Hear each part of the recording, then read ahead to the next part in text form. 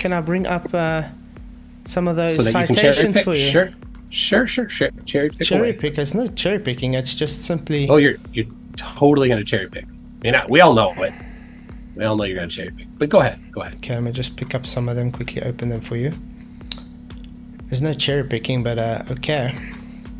Because you clearly say there's no trigonomic function for celestial navigation, correct? No, I said there's no triangles. So try to keep it correct. There's no triangles in so celestial navigation. What's trigonometry? Trigonometry is more than just triangles. What's trigonometry? You don't know that? What's trigonometry? What is trigonometry? You don't know it? Why are you trying to tell me what trigonometry is if you don't know what it is? You're saying it's not triangles, so I want to know. What's SOHCAHTOA? I said it's not just triangles. Is SOHCAHTOA triangle? SOHCAHTOA is, but there's more to trigonometry than SOHCAHTOA. 1, 2, 3, 4, 5, 6. 1, 2, 3, 4, it's not just solving 6. triangles. Do you know how a fast Fourier transform works? No, go on. Explain. Okay, sine and cosine are used in that. No triangles at all. Do you know how discrete cosine transforms? But you see, we're talking about celestial navigation, which specifically works with trigonomic function of SOHCAHTOA. Oh, well, it does. Oh, well, just show the process. Go ahead. Let me quickly get on screen. Can I share my screen? Okay. Let's just share my screen like that. Share. Okay. You can see what's going on here? Okay, I don't need this one yet. This is just the principle of 6. I want to bring that up just now. Okay. Navigation of the stars. Okay, this is obviously different techniques. Talking about trigonometric was first used in navigation by 14th century. Several navigation techniques can be identified in navigators' personal notebooks, including the table the application of plane trigonometry. You would agree plane trigonometry requires it to be a triangle? No. The application of plane trigonometry. You would agree plane trigonometry requires it to be a triangle? No. What's plane trigonometry? Don't know that it's not specifying it here. It's just giving a little bit of plane trigonometry overview. Requires it to be on the same plane, in other words. So if I'm making an angle measurement over a plane, okay. We can also use the Pythagorean theorem to find the distance between any 2 points on a Cartesian coordinate plane. Let's pick 2 points, the first with coordinates x1, y1, and the second with coordinates x2, y2. But when we draw horizontal and vertical lines through the points, you can probably see where we're going. Since the new lines are perpendicular, the triangle is a right triangle, and we can apply the Pythagorean theorem. Well, bring up the process. Okay. Let's look at the process. This is one, navigation by the stars. Bring it up. Trigonometry. Yeah, bring it up. One, bring up the process that they used in that. We're still getting there. You're a little. Why are you scared to bring up the process that they used? We're still getting there. Trigonometry processes. You're just cherry picking. You're proving me right by cherry picking. Trigonometry process or celestial navigation or astronavigation subject to presentation of mass curriculum, blah, blah, blah. Bring it up. Let's look at how it's done. I'm just first giving you all the citations showing that they do use trigonometry. Well, just show how it's done there, Flatzoid. Trigonometry. Let's look at how they do it. Why don't you want to show how it's done? Sailing with trigonometry. Okay? Let's bring it up. Come on. Oh, I've got it up. Bring it up. Trigonometry is used in navigation. No, bring up the process. Bring up the process. Let's look at the process. And you saying we don't use trigonometry. I'm saying we do use trigonometry. That's the argument right now. I'm happy to go through the process in this book where there are no triangles involved. But you're saying there's triangles involved in the process, but you're not showing the process. Go ahead, show it where it's happening. You're not showing the process. Go ahead, show it where it's happening. Can you show the step-by-step process of celestial navigation using triangles? Go ahead. Let's first start with a little bit of background about lines of position in general and what they mean. When we talk about a line of position, we're just talking about some place on the Earth that we know we are, or more specifically, where we were. Imagine a case in which you're floating out there on the ocean and you have a lighthouse on an island, and you want to help figure out where you are using that lighthouse. Celestially, a bearing is known as an azimuth, so we'll come back to that later. But if I use my compass and I take a bearing of that lighthouse, I could then go onto the chart and draw a line kind of backwards from the lighthouse, and I know I'm somewhere on that line. And when we do celestial navigation, we're going to do the same thing, but we're going to do it for not the lighthouses on Earth, but the lighthouses in the sky. For terrestrial or land or water, Earth-based navigation, would be using geometry to help figure something out. Because if you knew the height of this light, and they're always listed on the chart, and you had some tool to help you measure the angle between the bottom and the top of that light, you could create a little triangle here. And it's a right triangle. You could create a little triangle here, and it's a right triangle. It's a right angle, assuming the lighthouse is built straight, of course.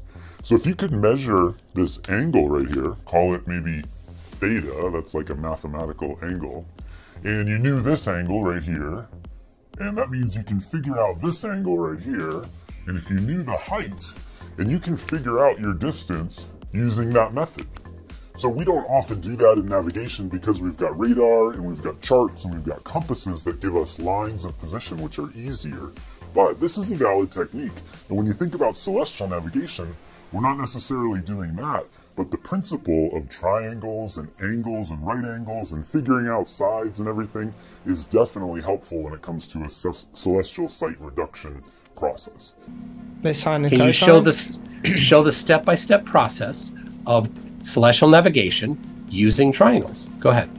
We could do the same thing. We could set up, an angle between us, the horizon, and the sun, and it's going to turn into a big triangle that we could solve geometrically.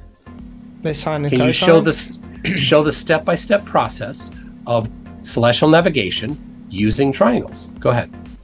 The horizon and the sun, and it's going to turn into a big triangle that we could solve geometrically.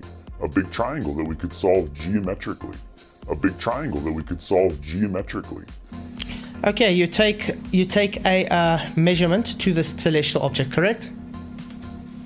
Go ahead. An angular measurement. You don't need to keep. I think you don't have to keep asking me. Just go ahead and show the process of doing celestial navigation. I need you to concede when I do these things. That's why I'm doing it this way. No. Yes, yeah. Okay. When we take an angular measurement to a star, let's say in the sky here, we are on the ocean floor, or on a ship or whatever. It doesn't matter. We're using a nautical sextant, so obviously on a little boat. Okay. And we're going to take an angular reading to the star, correct? Would you agree about that? Keep going. Okay. Now we've got two straight lines going out that way. You would agree that we have a 90 degree. No. We don't That's have a not 90. That's less than 90. We don't have a 90. That's not 90 there. No, that's less than 90. That's not maybe 90. That's not 90. Oh, there it is. Okay, now it's 90. We have a 90. Okay, cool. Yeah, at that point. Yeah. Great. And the star has a 90 as well, correct? That's it. That's presuming. What you're doing is presuming that the Earth is flat. That's how it's You're making working. An assumption. You're making an assumption on this. This is how the trigonometry works, mate. Bodies whose geographic positions will be hundreds or even thousands of miles away from your own position. Theoretically, you could use the first method to plot your line of position. So you say, but this is just your claim. You're not actually showing the process of celestial navigation from a citation that you brought up. You're just inventing this process that is not based on the books that you are referencing. I see star A, let's say, at 50 degrees above the horizon. Now, how would I get that measurement? Okay, so the way I would get that measurement is using a nautical instrument. You've probably seen it. I'm going to try to sketch it real quick. It's called a sextant. And I go to this book, and I'm saying, okay, it's 6 p.m., and I'm looking at star A.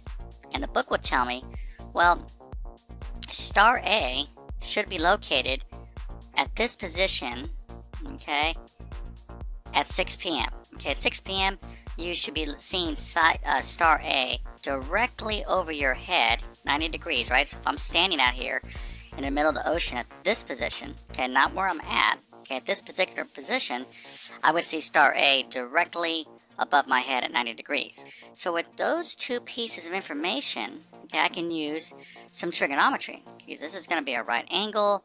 I have a degree here, I have a location here. Well, the only way you can do that is that you have to be a certain distance away from its location at 6 p.m. Okay? And it's basically going to build us a little circle here. So let's just make a number up. Let's say in order to see star A at 50 degrees, okay, at 6 p.m. at night, you have to be 900 miles away to be able to see that observation. Let's say I measured an angle to the star at 50 degrees. Okay? You would agree that's 50 degrees. Okay, to the star. Not to scale, that's fine. But yeah, it's not to scale, obviously. Okay? Yeah. We measured 50.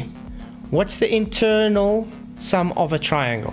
180. 180. So that would give us 40, correct? Yeah.